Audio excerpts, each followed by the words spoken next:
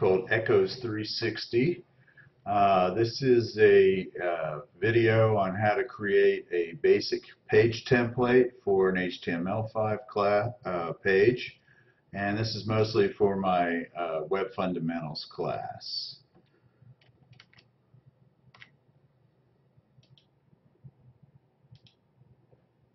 Okay, so we're going to use Dreamweaver. You can use a different editor if you want. Dreamweaver is pretty nice though. It has IntelliSense. It's really designed to do web development, and it's available not only in the labs but through the virtual lab, which you can link to for home. So I'm going to start by creating an HTML page in Dreamweaver. I'll go to the File, New, come on down here and pick HTML.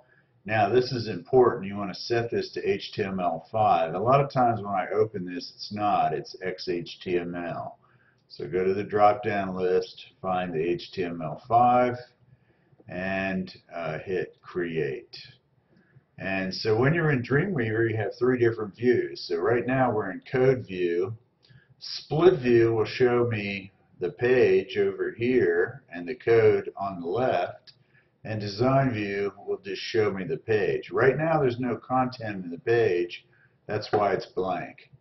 So I usually like to work in Code View. Occasionally I'll work in Split View, but mostly I work in Code View. And our goal is to learn the HTML5 markup language. So that's going to support that the best. All right, let's start right off by saving our page. And what's going to happen in all of your web projects is you'll have multiple documents, usually 2 or 3, that are all linked together. So it's a good idea to group them into a common folder. So I'm going to go to File, Save As, and then I'm going to come on over here. Now this is something I used previously with Dreamweaver, and so that's why it came up. So I'm actually working off of my mounted Google Drive. If you're working in the lab, you're going to want to work on your UC file space directory or a flash drive. Generally, you don't want to work on the C drive because then you end up leaving your work, and that's not a good thing. So that's a public machine, and there's no guarantee that it'll even be there when you come back. So you want to get together some sort of discipline about how to work. Okay, so I'm going to create a project directory now. And this is going to be HTML5, and I'm going to make this work with my video, so this is going to be part 1. And then within that directory, I'll go ahead and save my file. Now it turns out that the file should be called index.html. However, this is not going to be a finished page. This is a template. So I'm going to call this basic template.html, and I'll go ahead and save it. And now notice in Dreamweaver it's showing that this basic template, and there was a little asterisk there before to show that it hadn't been saved. That's gone now, so it's telling me that the file is up to date and saved. So this title is going to be something like Tom Wolf's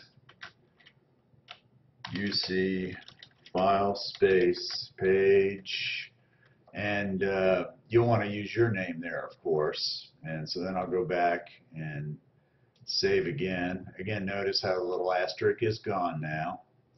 And you know, one thing I forgot to do is to make sure that my font was set at the right size for the videos. You don't have to do this, but it looks like it's okay. I'm just going to real quickly check that. So Edit, Preferences, come on over here where it says Fonts. Yeah, 22 is fine. I usually use 22 or 24 for recording. That's not something you would have to change. That's just so that this will show up nicely on the video. Okay, I usually get rid of this blank line. It's kind of annoying. I don't know why the tool puts that line in there. That separates the body from the head. So the basic HTML structure we'll talk about in class, but you have an opening and closing HTML tag that creates a container, and then within that container you have a head and a body. And generally what happens is all the content for the page will be in the body section, and what we call meta information will be in the head section. So let's go ahead and, pardon the pun, and add a link to an external style sheet here. So this is going to be a link tag, and notice how the tool picks up and shows me some of the things. So first thing I want is relation equals style sheet. Notice how the tool is kind of predicting what I want there. That's really nice. And I usually give this an ID, although it's not necessary and we don't really use that. And I'll just call it main. And then we need to indicate the type. And then we want text CSS for that. Okay. Finally, we have to tell it where the file is. And I always forget if this is source or href, but it looks like it's href. Yeah. So href. Now, what I'm about to type is the name for my file, and if this is in the same directory, it will just be the name of the file. And usually for the assignment, I say wf web fundamentals main.css. Okay? I've gotten a fair amount done here. Again, there's my asterisk, Control S to save. And just to go ahead and show you here, let me go ahead and go to my working directory. So Google Drive, HTML5 working, HTML5 Part 1. There's the file that I just created, basic template HTML. Okay? All right, let's go back into Dreamweaver. We're going to create the WF main file real quickly. So File, New. This time we want CSS, and you don't really need to put anything more in there. Just hit Create, and then we need to save this. Save as, and then again this should be WF main.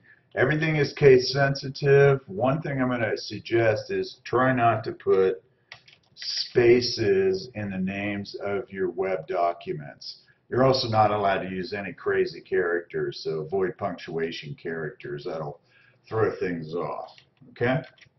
And then let's go ahead and take another look. So here are the two pages that I've created. One's an HTML, one's a CSS.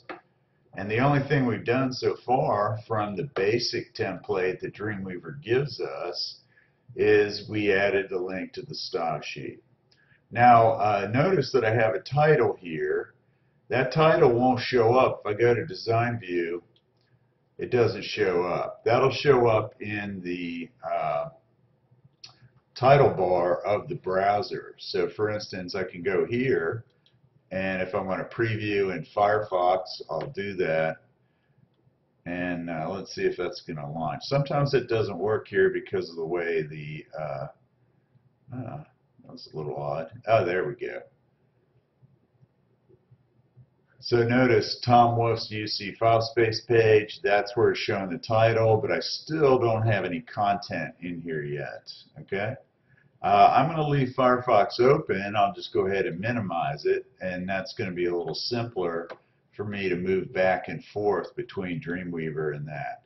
You can view the page in Design View.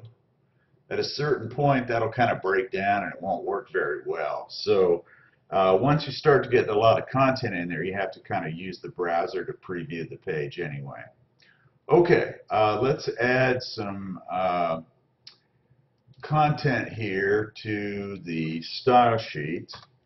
And so I'm going to just go ahead and apply a background color so we'll have something we can see.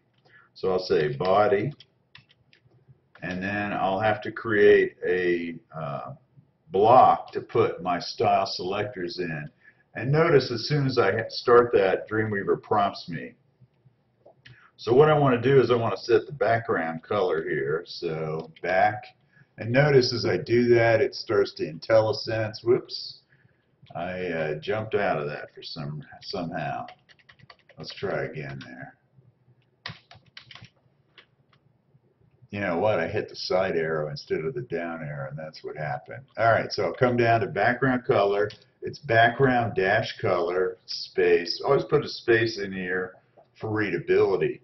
Now, I'm going to go ahead and use yellow here, but you can actually grab this color and double click on it and select the color this way. And in HTML, these colors are written as hexadecimal triples, which you'll learn later. But for right now, I'm just going to use yellow here. Pardon me. Okay, so that's all I've done. Usually I just leave this on the same line here. Eventually I'll add more style rules in here, but right now I just have the one. I'll go ahead and save my file. And now if we come on back here and click on the template and go to split view, that's interesting, it's not showing up. Let's see, I saved everything. Let me make sure I have it right there. Body, background color, yellow.